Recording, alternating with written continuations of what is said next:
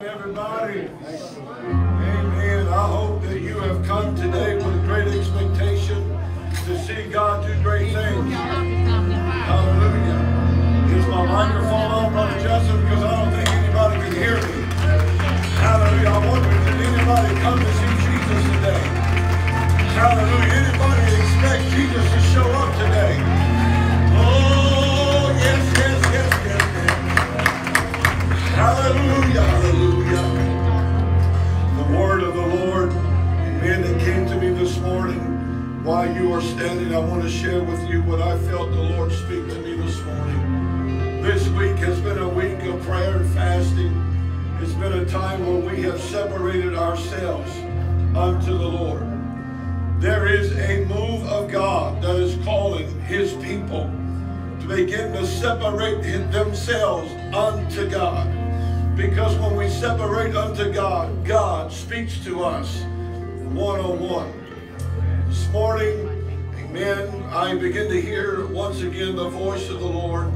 Amen, begin to speak to me this morning. Here's what He said. Today will be a day of divine shift. Look at your neighbor and tell him, today is your divine shift day. In Deuteronomy chapter 2, it says, then we turned and took our journey into the wilderness by the way of the Red Sea. As the Lord spake unto me, and we compassed Mount Seir many days. And the Lord spake unto me, saying, ye have compassed this mountain long enough.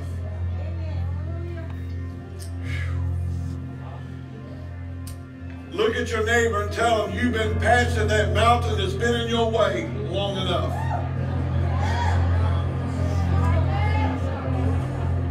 And then the word of the Lord came again and said, turn you northward.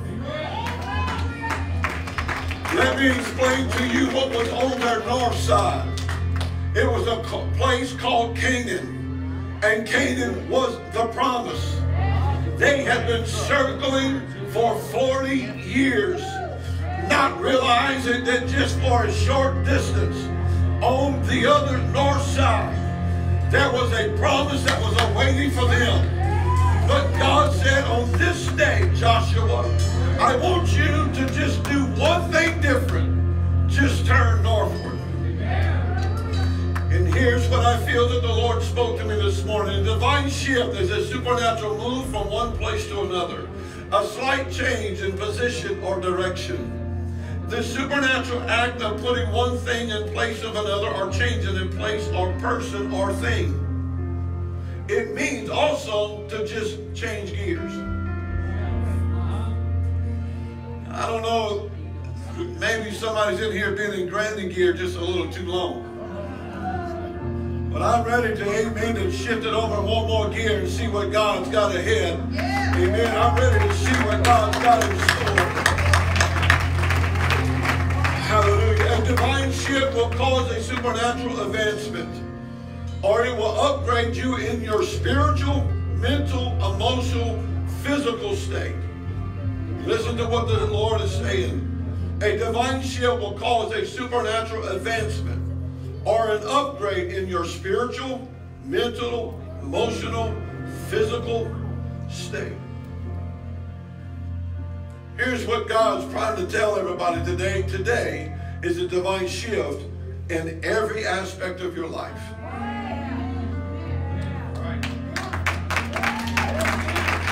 Joshua, here's the word from the Lord. You have circled this mountain for 40 years.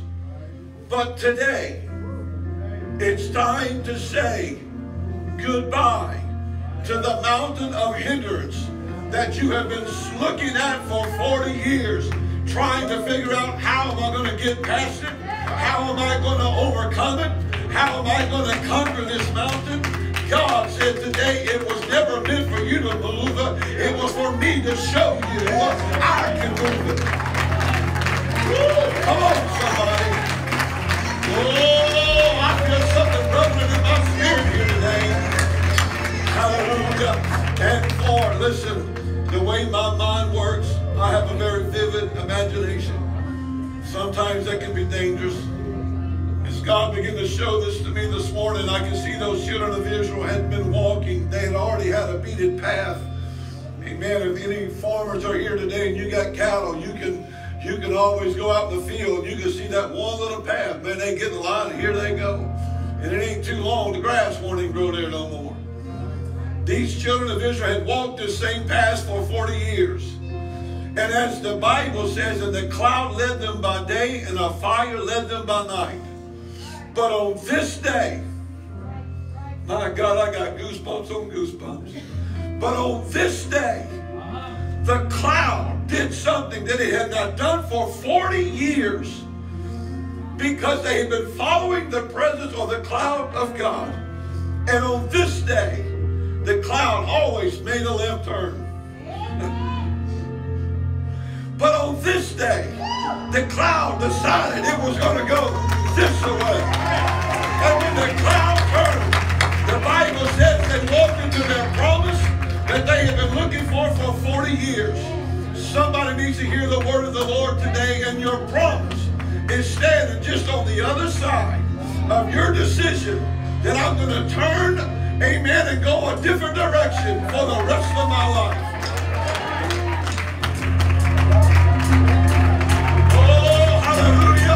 I don't know, son, man, I don't know what you came here for today. But I come to tell you there is a man by the name of Jesus. And he came with healing. He came with deliverance. He came with joy. He came with peace. Hallelujah. To all our guests that are here today, welcome. Thank you for being here with us here at POC. We honor you. Thank you. Man, it looks good over here on my left side. To all of those that are here today, our guests, we honor you, sir, man. Thank you for being here. We didn't come here to entertain today. We didn't come here just to sing some pretty songs. But what we come here for today is to entertain the presence of the Almighty God. Today, somebody gets your divine chill. Let's give the Lord some praise. Hallelujah, hallelujah. Move the mountains, control the wind and waves, be still, and cast out demons. You bid the empty soul be filled, but now there's breakthrough. Now there's freedom in your name. You gave us power and the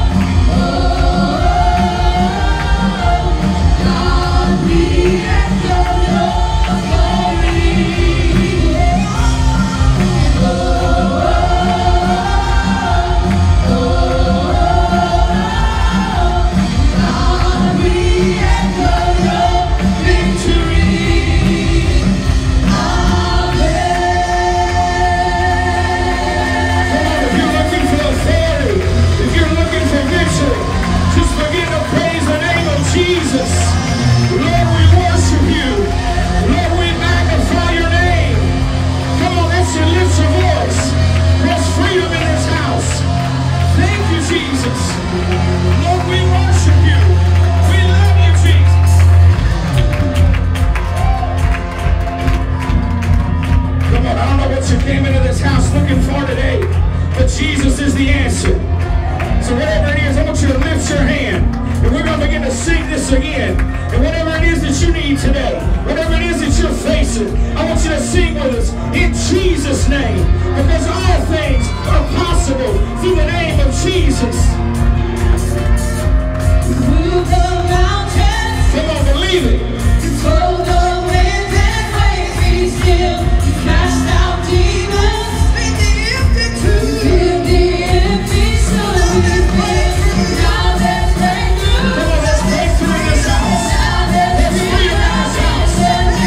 Now you got to just reach out and grab it. Declare it. and the peace who rules the land. The whole redemption. Make the accusers strong. He said it's all mercy. Show us mercy. Now there's a breakthrough. With no mighty miracles, but now there's breakthrough. Freedom.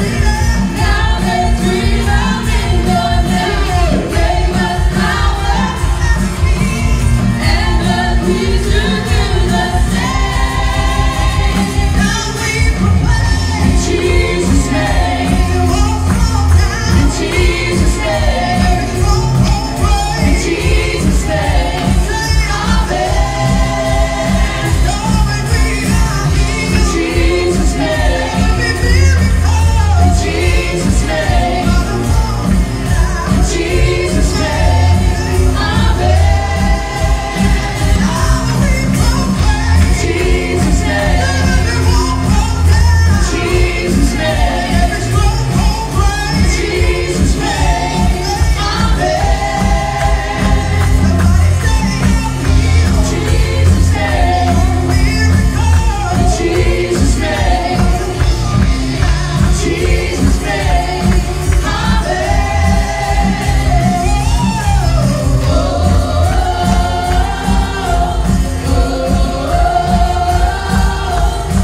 God, we echo your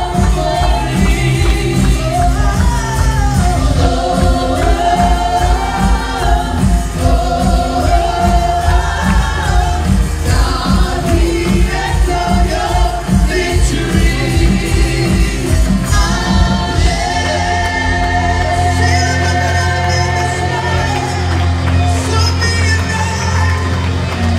Thank you, Jesus.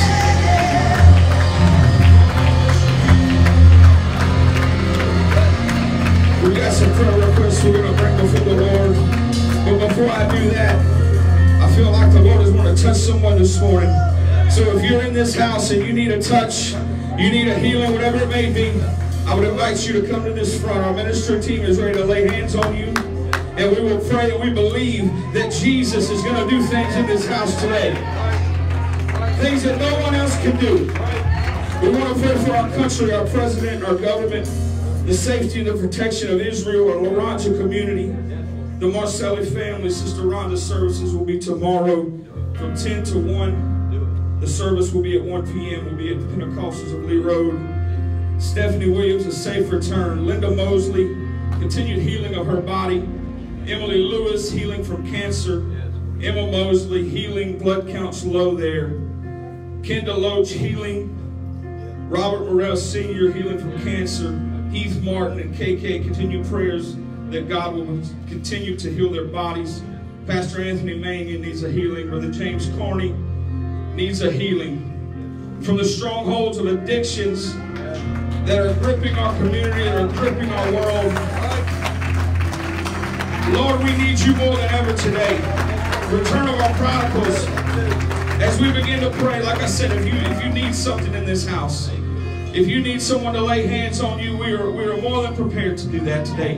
And we would invite you to come right down here to this front. Lord, we pray for every situation, every need, the ones that we just listed. Lord, the ones that we don't even know about. God, I pray that your power and your anointing, God, would go where they're at. I pray that your healing, Lord Jesus, would go where they're at. And I pray, God, that you would touch every sickness, every situation. Lord, I pray that you would put it in divine order. And God, I pray that your power, Lord God, would fill every room, Lord God, that they're at. God, you would go, Lord, and a touch, Lord God, would come, Lord, as we speak. speak right now in the name of Jesus Christ. Lord, every person that walks to this front, Lord, you know their situation, you know their problems, God, you know their needs. And God, I pray that you would meet with them today, Lord. You said where 2 or 3 are gathered and agree, Lord, there you will be. And God, we declare your word to be true today. We declare healing in this house today. In Jesus' name.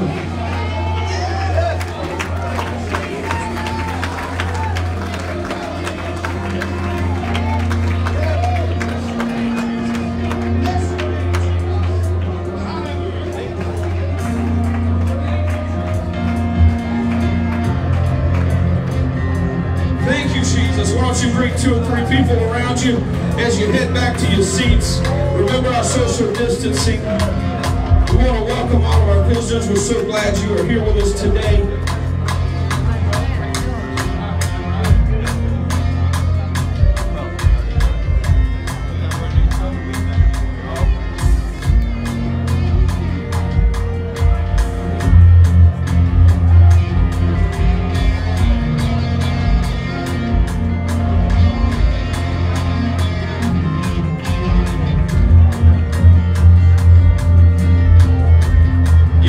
We have a few announcements to go through this morning.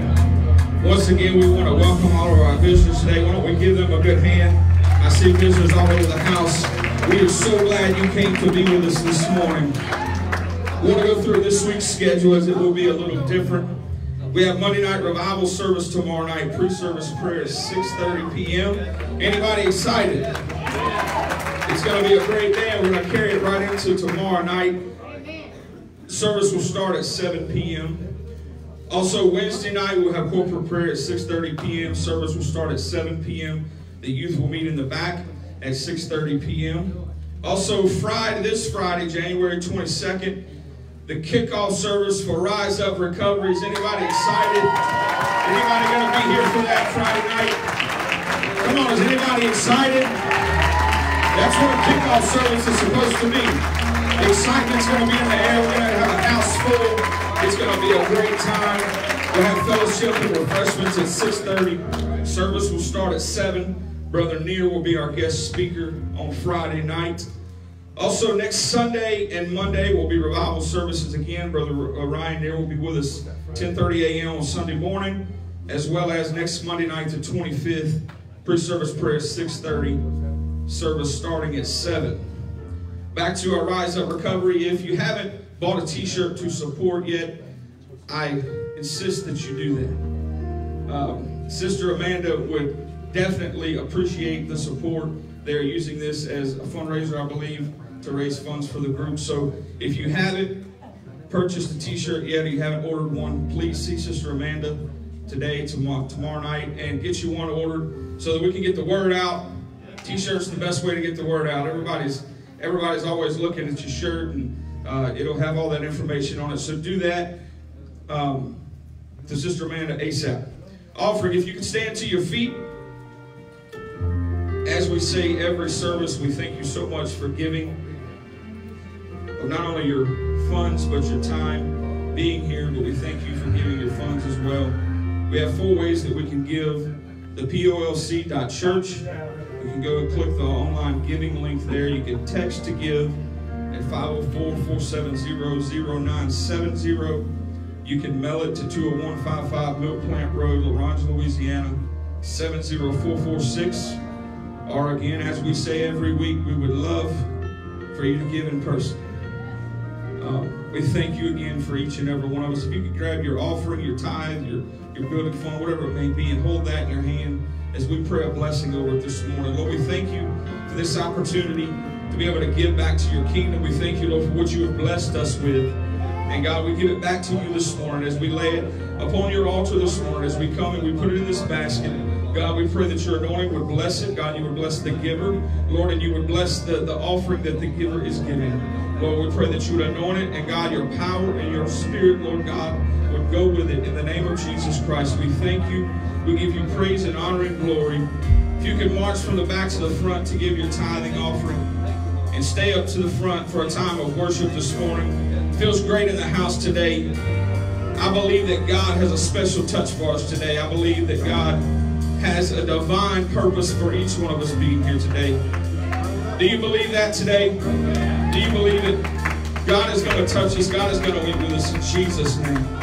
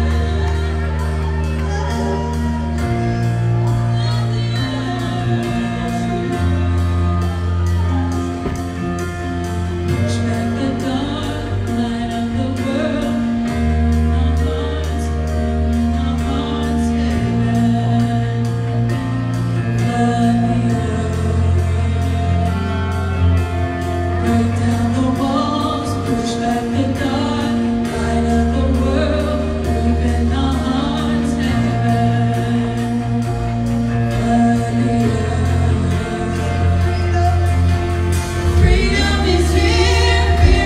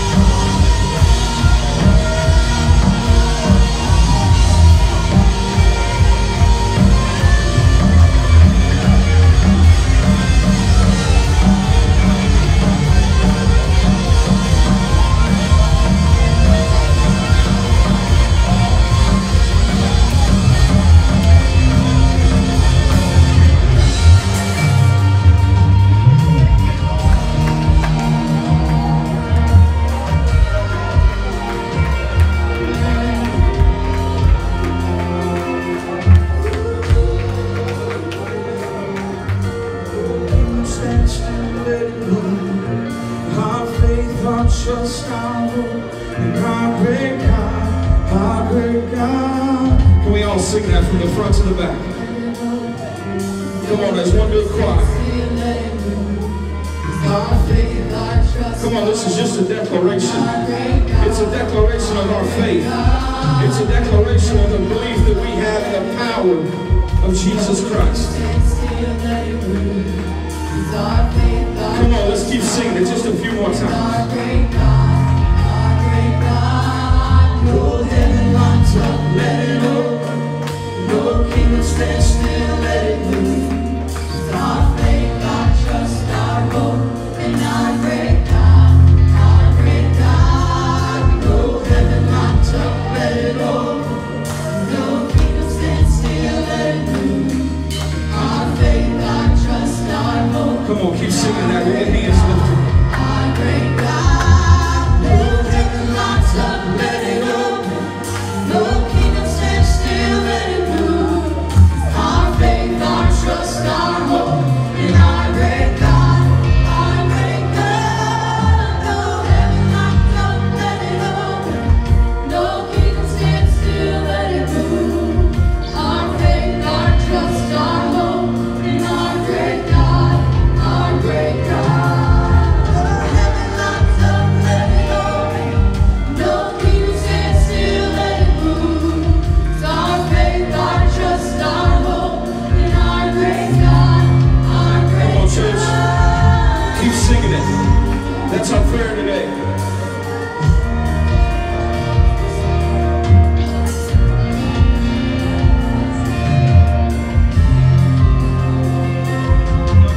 Heaven's open. Let your kingdom move. All I claim and hope again is that you are God. Heaven's open. Let your kingdom move, oh God.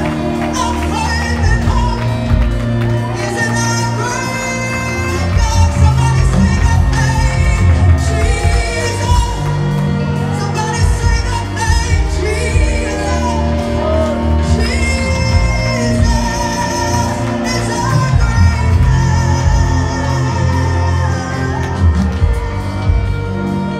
Come on, in this atmosphere right now, I want every hand, if you would, to lift those hands to God and opening your heart with this universal sign of surrender. Father, I open my heart. I open my mind, Lord Jesus, with sincerity, with honesty, oh God. We are welcoming you into this house, believing that you can and that you will do something in my life, in my marriage, in my home, in my children. Hallelujah. Hallelujah. Hallelujah. The Spirit of God is moving in this house already so powerfully. How many feel the love of God in this house? Hallelujah. Come on, would you do it? Would you just give the sacrifice of praise unto our God, which is the fruit of our lips, giving thanks unto the Lord. Lord, we thank you. That's it. Would you clap your hands right now unto the Lord? Hallelujah. Hallelujah. Hallelujah. Hallelujah. My God, I can't get over the fact that I feel a life-changing experience for somebody's in this house. If you come just to be a part of another religion, this isn't the place. But if you come here, that you would have an honest, sincere heart. Say, God, if you're real, I want to know you, and I want to meet you and experience you. Today is your day. Amen. Amen. But I give honor to Pastor. Love your pastor, your leadership that's here. If there was ever a church that you'll feel the love of God, it's here. Amen. Even this old ex-drug addict, ex-alcoholic, ex-whatever, I came in here and you loved me. Amen. So I'm thankful for that. I'm thankful for the opportunity to be here. Thank you, musicians and singers. And we're going to transition to the Word of God while our hearts are open, and we're going to watch God speak to us. Okay? This will be a divine shift. There's a power in a made-up mind. There's power in a made-up mind. If you have your Bibles, I want you, while you're standing in reverence of the Word, I'm going to take you to Joshua.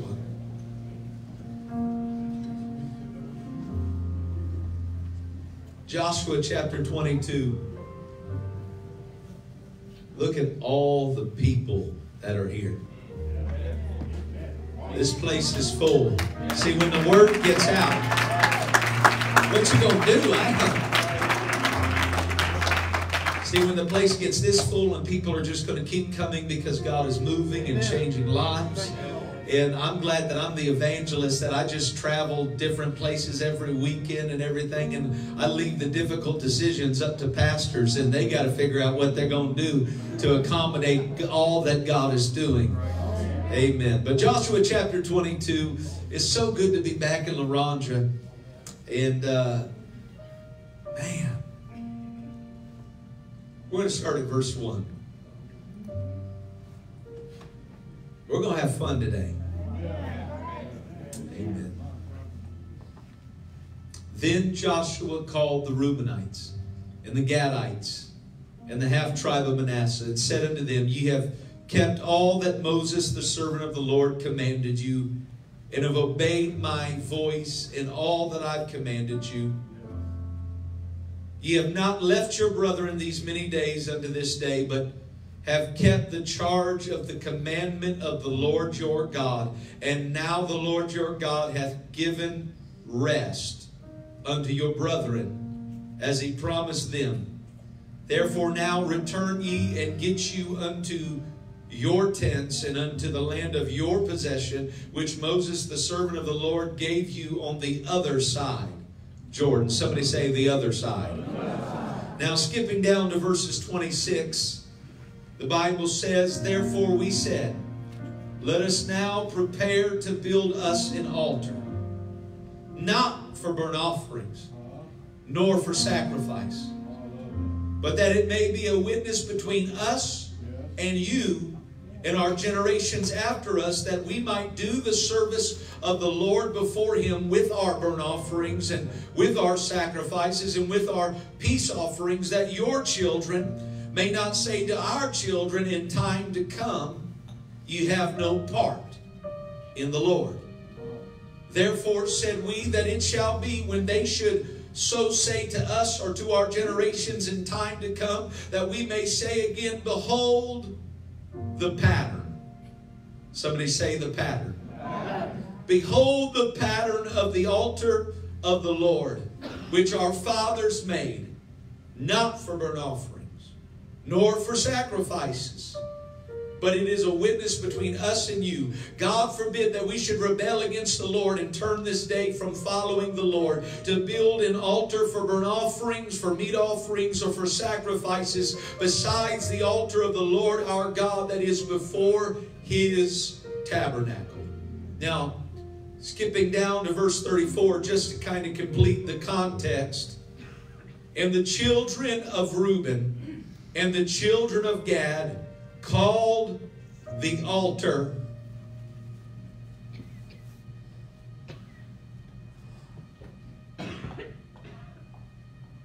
Ed.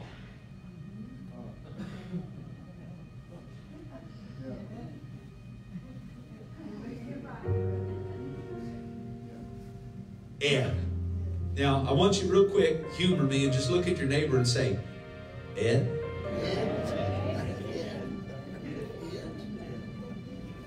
Really? Out of all, now, is there anybody in here that's named Ed? Is there an Ed? I saw you kind of looked at each other. Oh, okay, we got, oh, okay. Edward, Edwick, education. I don't know. Is there? Okay. So, out of all the things you could have named your altar, I mean, all the Bible names, Jedediah, Jehovah Nissi, I mean, you could have, but they named their altar Ed. For it shall be a witness between us that the Lord is God. This morning, if you'll help me, and by the help of the Holy Ghost, I'm going to preach to you about an altar called Ed. Amen? Now, if you're going to help me preach, I need you to first help me pray. So would you do it? Would you just ask God to help this poor man up here? Amen. Would you do it? Would you ask God's help? Father, right now we love you. We worship you. We know your word is true and it's forever settled in heaven. But Father, I'm asking that you would allow it to be settled in us today. I'm asking that you would loose my tongue to speak as an oracle of the Lord, allowing your living word to preach your written word. And Father, we bind every hindering spirit, whether human or demonic, and we ask your perfect will be done in every heart in this house. And we pray it all in Jesus' name. And everybody said, in Jesus' name. Amen. And you may be seated if you so desire.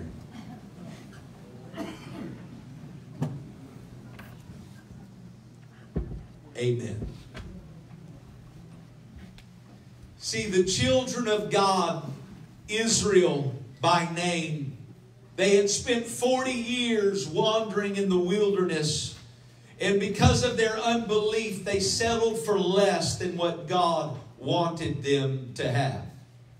But after all the wandering in the wilderness, seemingly going in circles and ultimately going nowhere, there was a generation that raised up and they said, we want everything that God has to offer us. We want to experience all that there is to experience in God.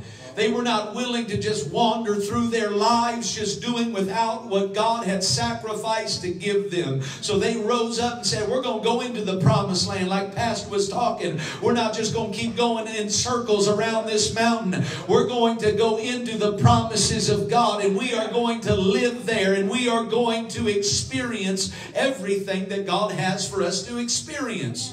But there was 12 tribes in Israel. But there was 2.5 tribes that their inheritance or their lot fell outside of the promised land. And they said, well, this is enough for us. There's enough water, there's enough grass for our cattle, and we'll just stop here on the wrong side of Jordan. And they were able to do that because Moses said to them, you can settle for this side of Jordan, you, Reuben, Gad, and the half tribe of Manasseh, but you have to go and fight with your brethren, because sometimes you've got to fight for the promises of God. You can't just walk into the promised land. You've got to make up your mind that whatever it takes to have what God wants for me to have, I'm willing with a made-up mind. But watch. Here was the only requirement for them to be able to settle on that side of Jordan. He said, you've got to go and fight with your brethren until they get their inheritance. And they went and fought alongside of their brothers. And they went with them, conquering 31 kings and 31 cities in the promised land. But after all the fighting and all the faithfulness, Joshua comes to them and says, you've done everything God's asked of you. 31 kings, 31 cities. And said to Reuben, Gad, and half tribe of Manasseh, you can go back to the other side of Jordan and enjoy what you've settled for. But as they were willing to go and settle for less than what they had faithfully fought for, they began to make their journey back to the other side of Jordan, outside of the promised land. But as they were willing to settle for less than what they have so faithfully fought for, they began to fear for their next generation. That their next generation, their children to come, would not know the same God that brought brought them out of Egypt and through the wilderness and into the promised land. They began to fear that they would not know, their children would not know, nor be able to experience the God who had answered by fire in the wilderness through the tabernacle plan, which was God's plan for man to approach Him. Hear me. It was these 2.5 tribes, Reuben, Gad, and the half tribe Manasseh. They said, well, we've got to do something lest our generation to come don't know the God that brought us out and took us through and brought us into the promised land. So the Bible said that they began to build an altar.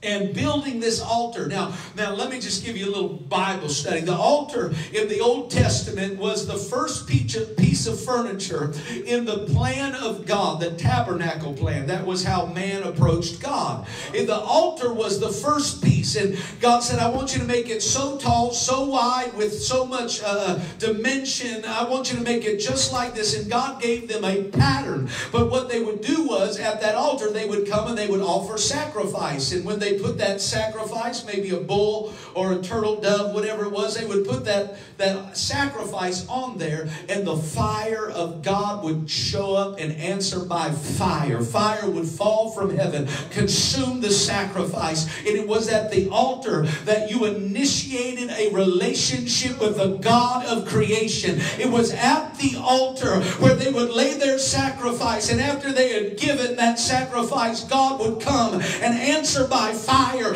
and initiate a relationship with man at the altar. And so what they said was, here's what we've got to do to connect our generations to come with the God of that brought us out of Egypt. We've got to create an altar. And so they built an altar. They made it the same height. They made it the same width, the same dimensions.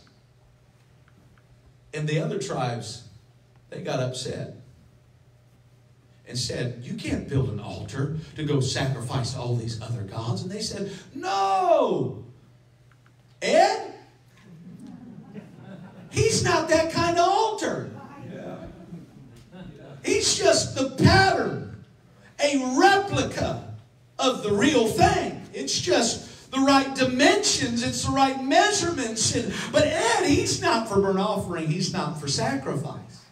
He's just there for show. He's just there for looks. And they were willing to trust their next generation's salvation, not on experience, but on just simply giving them a pattern that had no power. To give them the right details, but no demonstration of the Spirit and power of God. They were willing to give them the exactness without the experience. See, they were willing to give them the knowledge of the altar, but not the experience of the God that would meet them at the altar. Now, and that's what they were. But I'm not willing to trust my next generation, my children, or the people of this world. I'm not just going to try to hand them the pattern that has no power accompanying it. See, Christianity is not just some college curriculum that you can check all the boxes and you can make all the details, but have no demonstration of the power of God. See, what we preach here is not just a pattern that's a replica of the real, but this is that. I'm telling you, the altar that we have here is an altar that knows fire. This is more than just a Bible study in a bag. This is more than just a college curriculum, a mental assent or knowledge to be understood. But this is more than an altar called Ed. This is an experiential knowledge that with God, you put your sacrifice, He will answer by fire. Now sit down. You guys are going to preach me to death, okay? But you have to understand what we believe in this Christianity. It's more than just a dogma without demonstration of God's power. This is more than just a pattern. It's more than just measurements without a manifestation. But when the people raised up and said, you can't build an altar, a replica just like the real altar, you can't do that. and just give your children. That doesn't work. So they said, you can't do that. And they said, well, no, Ed, he's not that kind of altar. He's not for burnt offering. He's not for sacrifice. See, what we believe and our feeling and our experiencing here is more than just an altar called Ed.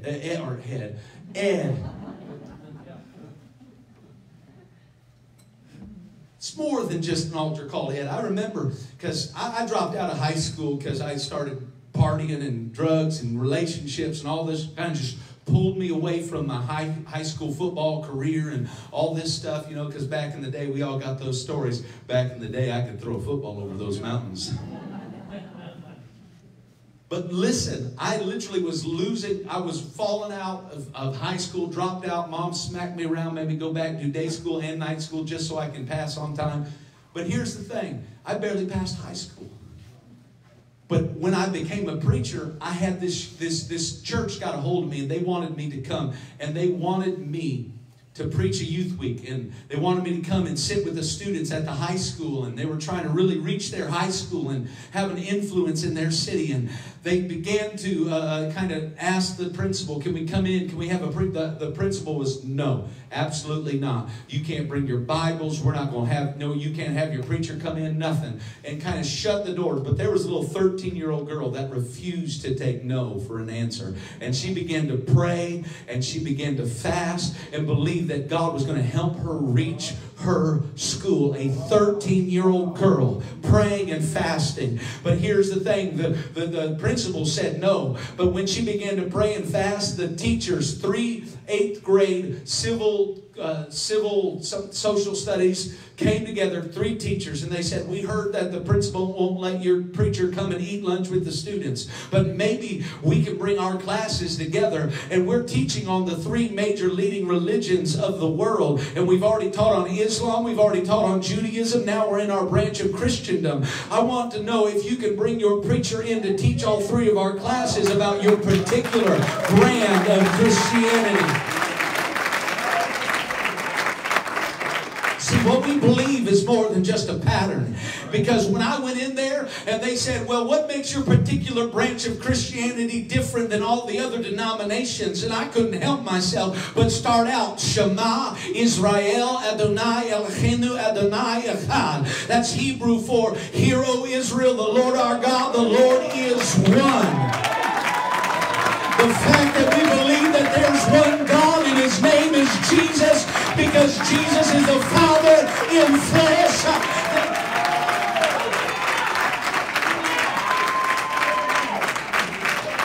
That's where it started.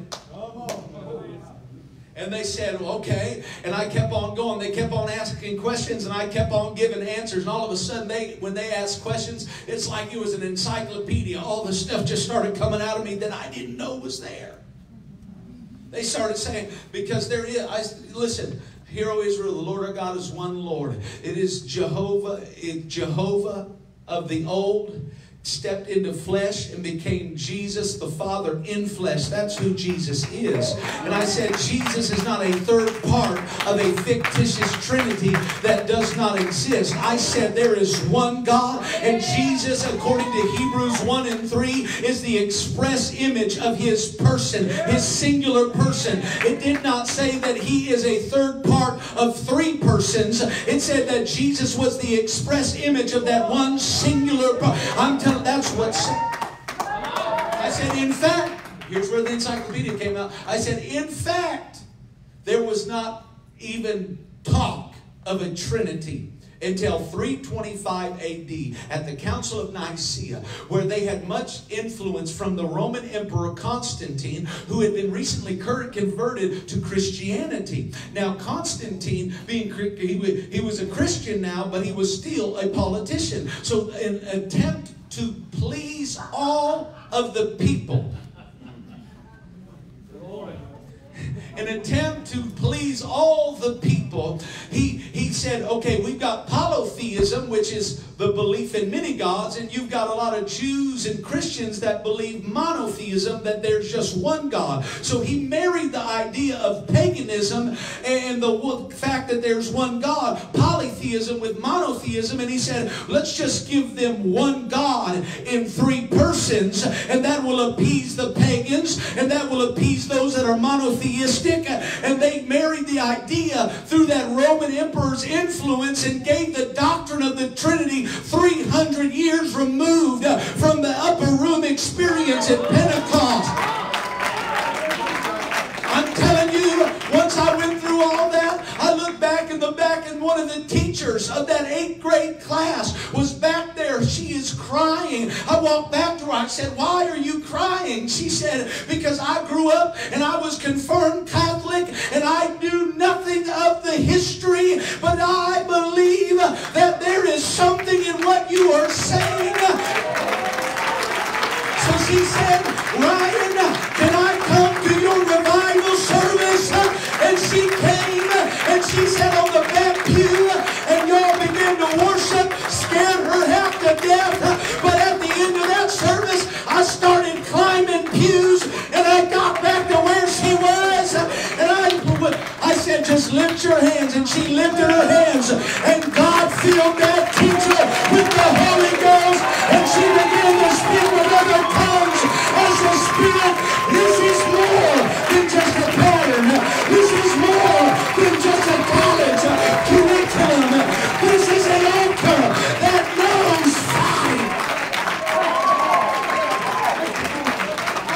I didn't come here to meet Ed. I came here to meet Jesus Christ. I came here to know the God that answers by fire.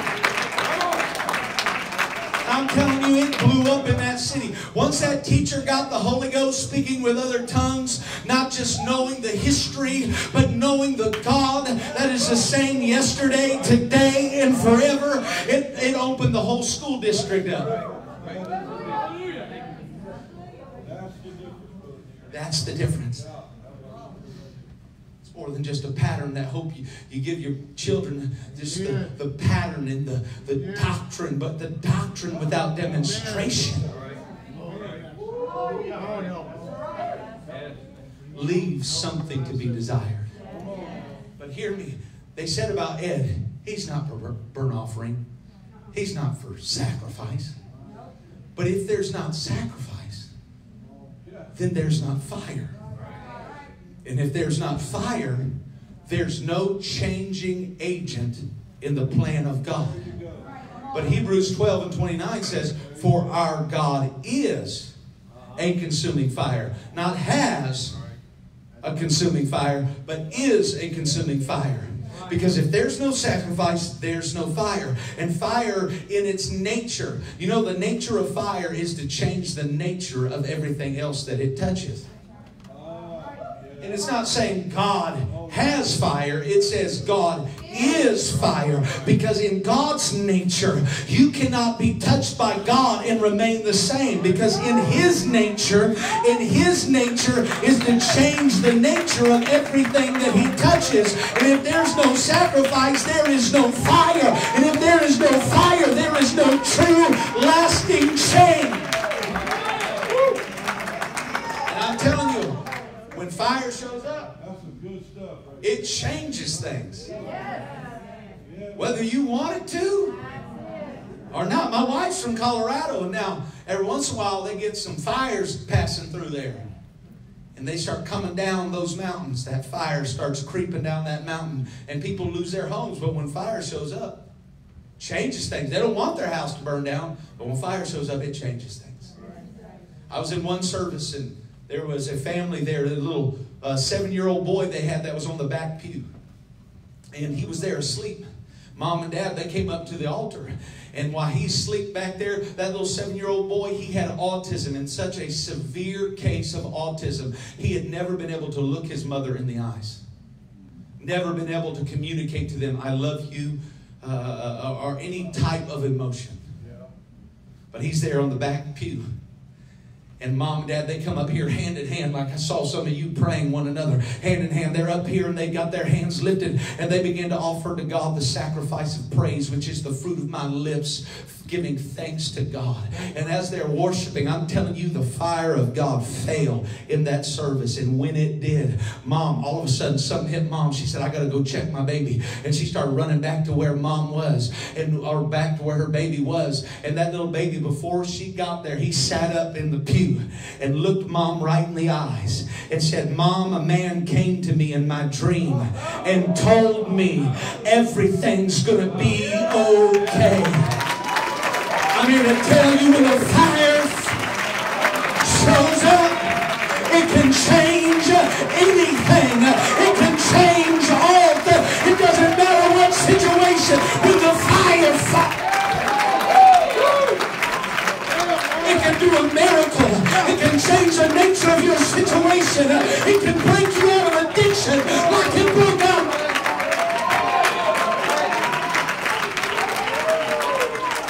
When the fire falls, it changes things. Goodness. Because we're in another revival. I just got back last weekend preaching at the same church. About 8 years ago, 7 years ago, I was preaching at the same church I was at last weekend. And there was a family there. They had a week-long revival. They were doing Wednesday, Thursday, Friday, Saturday, Sunday. And I'm telling you, there was a family there, a mom and a daughter that were there every night. But the dad, he didn't like the church because they spoke with tongues. And he thought talking in tongues was phony. So he was mad at the preacher. Didn't like what he was preaching to his wife and his daughter. But they came every night of the revival. And that last night, Dad threw a fit. He said, all right, if you go to that church tonight, that service tonight, he said, I'm done. We're through. We're over. I want a divorce. It's that real. He's saying, Mama, you got to make up your mind. She said, we're done. I want a divorce. And watch what she said. She said, all right. She said, you can leave me if you want. But you're not taking my minivan. God honest truth. That's how they told it to me. She said, you can leave me, but you're not taking my minivan. Okay. And she said back to him, said, and I love you. And you're not taking my minivan, but if you want me to drive you somewhere, I'll take you anywhere you want to go. He said, fine. Threw the keys at her. He got in the car, going to have her drive him somewhere. She locked the door. She drove that joker all the way to the church. Somehow convinced him to come into the church that night. And he was sitting in the church. He was sitting in the church. He looked mad as a hornet. I'm telling you, I was scared to death because he looked mad at me because I was the one with the mic. I'm the one that had been preaching about all this stuff. And now he don't even know me. But he's a big old boy. And he's mad at me. And I haven't done nothing wrong. But in the end of that service, I'm here to tell you, I just simply said this. I said, if there's anybody that wants to just come to this altar and fall on your face before God, you can come to this altar right now. And my son, about 2 years old, gets up and just comes to the front and just lays on the floor. Nobody moved. It was so tense because they knew the situation going on with him. Nobody moved but my son. And when my son fell on his face, I don't know, just doing what he saw Dad do, I guess. But when he fell on his face, I'm telling you, the Spirit of God began to move. The fire began to fall. And that gentleman, he stood up. And I thought he was either going to run out or charge me. But he stood up just long enough to fall to his knees and threw his hands up in the air. And God filled him with the Holy Ghost, speaking with other tongues as the Spirit. I'm telling you, when the fire shows up, it changes things. It'll change you if you let it. It'll change your marriage. It can save your family. See, you can see all the counselors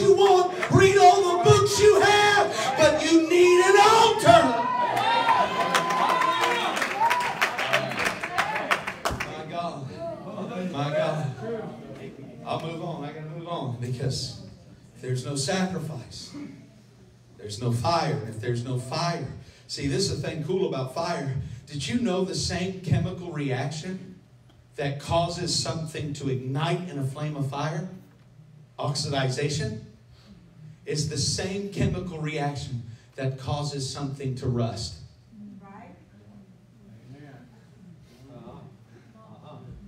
So you get to make the decision today. Either you're going to allow God to change something in you, in your marriage, in your home, in your struggle, in your addiction, in the country. You can either cause it to ignite a flame of fire of change, or you can just begin to slowly deteriorate and rust. But we need a church that's on fire. Leave the rest for everybody else. We're going to have fire in Loranger. Amen. Would you clap your hands right now?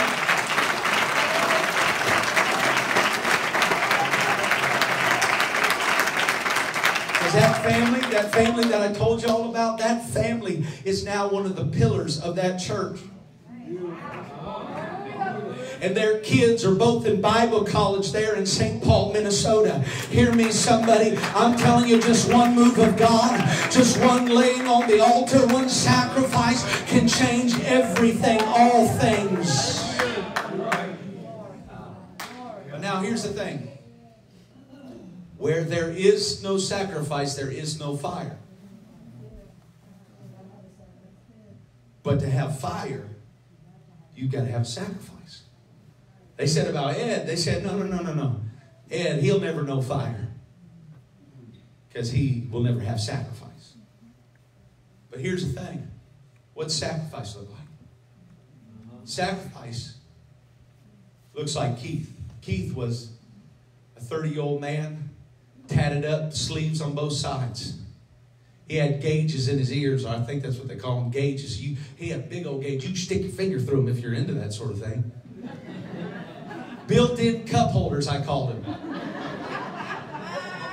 Here, hold my drink. Right? But Keith, he came into one of our services. He didn't know nothing about God. He was the farthest thing away from God. But he came into our service. And you know what happened? He came and he gave himself to God on that altar. And I'm telling you, something happened to Keith. And God began to move on Keith. And we never said anything. We loved him just like he was. We just said, you just let God, you just fall in love with God. And you just give yourself completely to God. And God will just do a work in your life.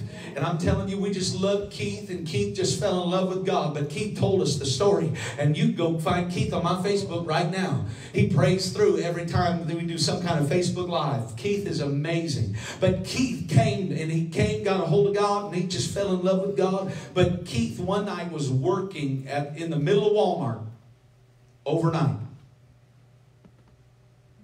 Anybody ever been to Walmart? In the middle of the night? Wow, this is getting rough. Somebody works in Walmart. But Keith, that's a show in itself. Just go to Walmart in the middle of the night. Right? You never know what you're going to see in the middle of Walmart. But there was Keith. And as he said, I was in the middle of, I was stocking shelves. Hear me, somebody. Keith was stocking shelves. And as he's putting things on the shelf, he said he felt like God whispered to him. He said, would you give me those? Talking about his gauges. And he said, if you want them. And he said, I felt like God said, if you give those to me, I'll do a miracle. So Keith, in the middle of Walmart, took those out of his ears and said, God, if you want them, here they are. And he held them up to God, and he began to weep and cry. And when he held them up to God like a sacrifice, literally in that moment, he said, I felt God so strong. But what God did in the middle of Walmart, that miracle that he spoke of, automatically those ears scabbed over and closed shut. And to this day, you can't even tell that he's ever here. pierced myself. I messed it up. It got infected. You can still tell that it's there. But hear me. You go to look at Keith. There was a sacrifice made. And the fire fell in the middle of Walmart. And I'm telling you, you can't even tell to this day. And you know what? God did a miracle for Keith. Because Keith didn't pull those out of his ears. He pulled it out of his heart. And that's what sacrifice really looks like. He's not after your ears. He's after your heart. Because he wants you.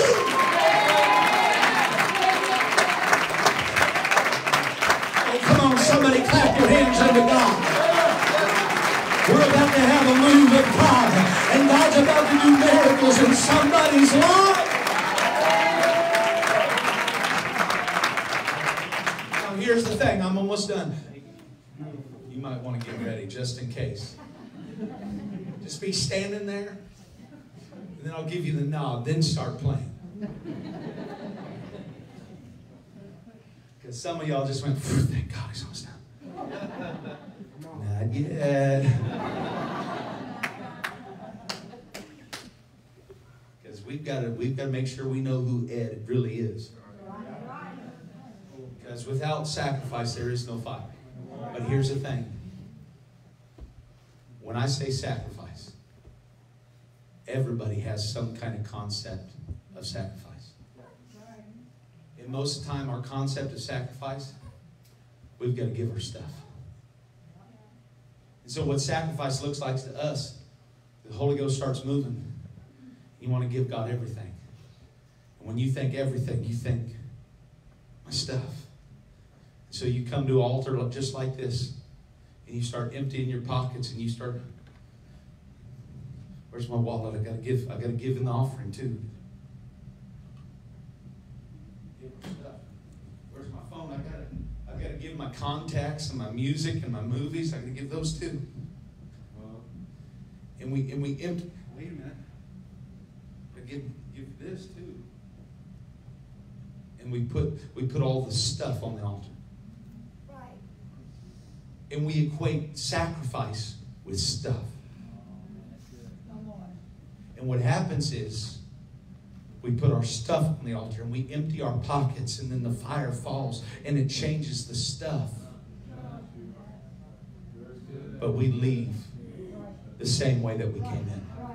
And we leave still with the same questions that are going unanswered. We leave feeling isolated, alone. Nobody knows what we're going through or what we're struggling with. And we leave feeling empty. We leave feeling undone, like there's something more. Because our idea of sacrifice in a Western culture has become about our stuff and just giving our money and just giving our clothes and just giving all of this stuff. And we've got empty pockets. So what happens next service? You come and you feel like God wants more, and you've emptied yourself in your pockets, and you're frustrated in your faith because you've given everything you know to give, but still nothing has changed in me. Still nothing has changed in us because we've given our stuff. But what God is saying is, this is not the sacrifice He's looking for. I'll show you what sacrifice He's looking for.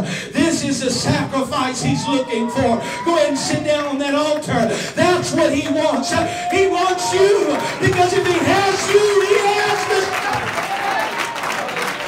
He's after your heart. He's after you.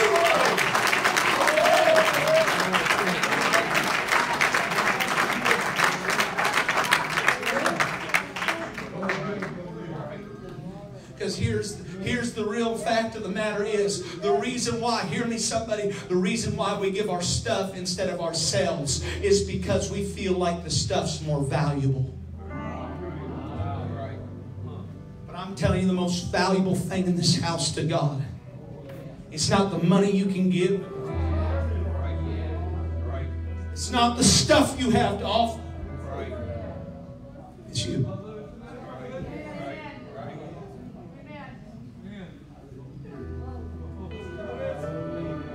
So this is a church that has given so very much. But the last thing that He wants is not your stuff. but He wants you to experience Him. Now, I'm gonna introduce you to a lady that I know here in a second. Her name's Cassandra. You can bring the picture up. I'm going to show you Cassandra. Now, Cassandra, if you can see that, I don't know if you can see that real well. Cassandra is the one in the orange. She's married to one of the young men that I won to the Lord and discipled, and now he's a minister of the gospel. But Cassandra, she came to church and she knew the pattern. She knew about church and about God, but she had never truly experienced Him. She rode the Sunday school bus, and she would go every Sunday and know all the Sunday school songs. She knew the stories, Daniel and the lion's den. She knew Noah and the ark. She knew all of that. But that when she got to about 13 years old, she knew the pattern. She knew the exactness of the altar, but had never truly experienced God. And she began to go to youth camps and youth events, and she would go and they would preach, and she would feel like she wants to just go to that altar. She would go to that altar and she would give her stuff. But the problem was she went to one too many services.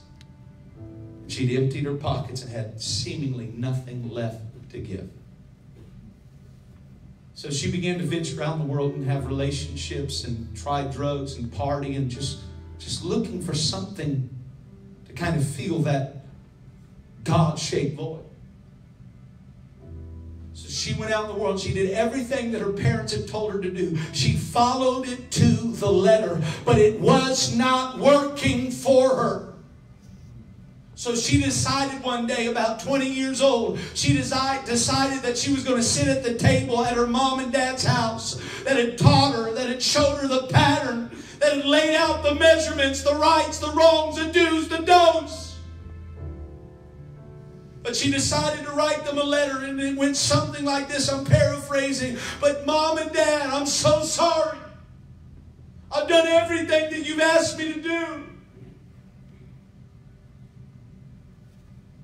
It's not working.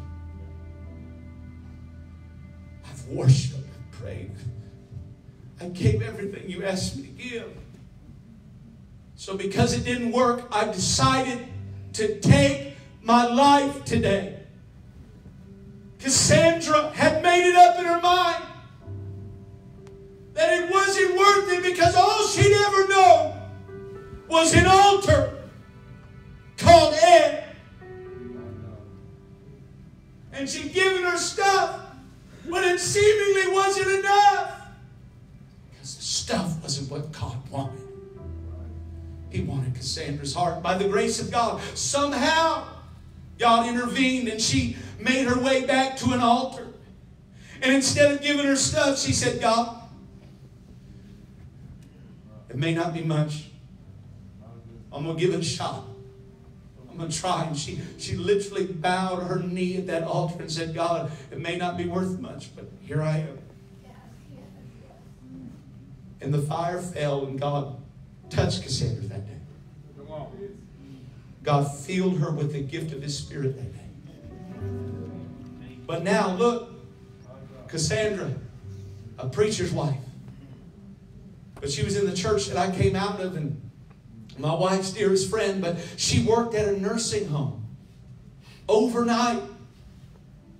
And Cassandra had a heart for the elderly, so she worked there for years. But one night after that encounter, she went into the nursing home. Sister Jenkins, she went into the nursing home, and she woke up a lady who was going to give her medication that she had to have periodically through the night, walked in, knocked, and said, excuse me, ma'am, are you ready for your medication? That lady opened her eyes and seen Cassandra and started to crawl back up in her bed and said, fire! Fire! The nurses cleared the station, and they came running because they were trying to figure out where the fire was. And they came in the room. Cassandra tried to calm them down. There's no fire. There's nothing going on. And they went back to their stations. Cassandra went back in there to give the medication. The lady laid eyes on her one more time and began to scream, fire! Fire. The nurses cleared the stations once again. They came. They relieved Cassandra of that room, and they began to apply the medicine. She went on to the next room where there was a man that was already awakened by the screams, and she tried to immediately begin to console him and say, "I'm so sorry, sir. There's no fire. There's nothing." He said, "Yes, there is." He said, "There is a fire, and it's on you." And he said, "You got the Holy Ghost, don't you?" If you could only see all of your prayers and all of your fasting this week, if you can see what is truly in this house waiting to fall on you, if you would just but lift your hands and say, "God, I've done everything that I know to do. I've tried religion and it didn't work. I did what mom and dad told me to do, but I'm still empty. I'm still undone." Somebody, he doesn't want your stuff. He wants you, because you're the most valuable thing in this world. So God is asking somebody right now that you've given before and seemingly it didn't fulfill that need in you. I'm here to tell you there's fire in this house, and God is calling you. Come give me your heart. Come to this altar and give me your heart. Somebody stand to your feet. Would you do it all over this house? Somebody is going to have an experience with God. It might as well be you. Somebody is going to experience God like never before, and He is going to break the chains of addiction. He is going to solve the riddle that you're found struggling with. Are you ready? The fire is about to fall. So I'm asking somebody right now, I want you to grab a hold of your neighbor's hand, your wife, your children, your family, and I want you to come to this altar, and I want you to make the sacrifice of praise, and I want you to bring your heart, and I want you to know you're more valuable than you realize. I want you to bring everything you have. Come on. Come on now. Come on, with all honesty and sincerity, please come. Get as close as you can to this altar, and we're going to pray, and we're going to watch God meet your need. We're going to watch God bring fire down in this house.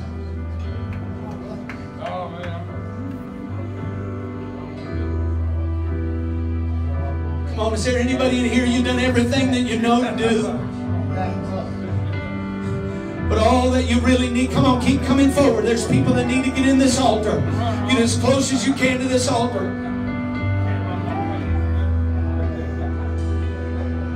Come on, thank you for being honest. Thank you for being honest. Thank you for, because there's another Cassandra in this house. There's somebody that you've tried and it didn't work. Come on, keep filling in. Somebody keep filling in. We got a lot on the left that are coming in. Come on, keep moving over to the right.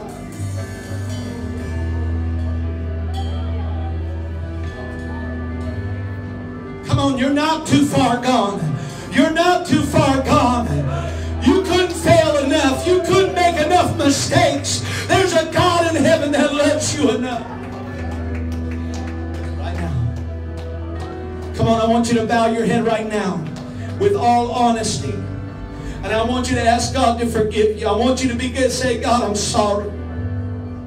I'm tired of running. I'm tired of hurting. I'm tired of being confused. I'm tired of wondering what we're going to do next. I'm sorry." Come on, use your voice. Just be honest with God. "I'm sorry. I'm tired of running. Forgive me for all of my sins. I'm sorry that I didn't give you my heart.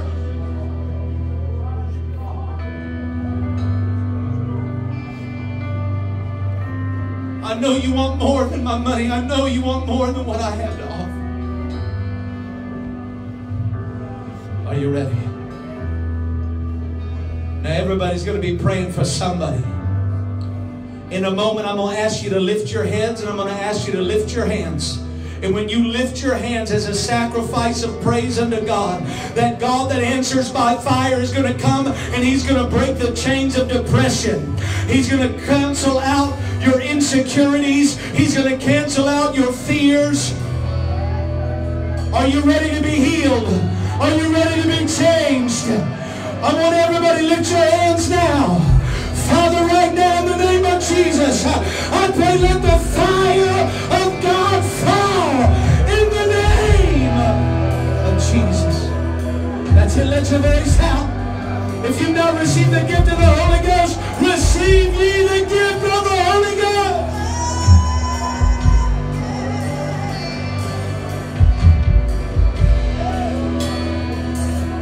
Come on, that's it. Let your voice out. Let your voice out. I receive you the Holy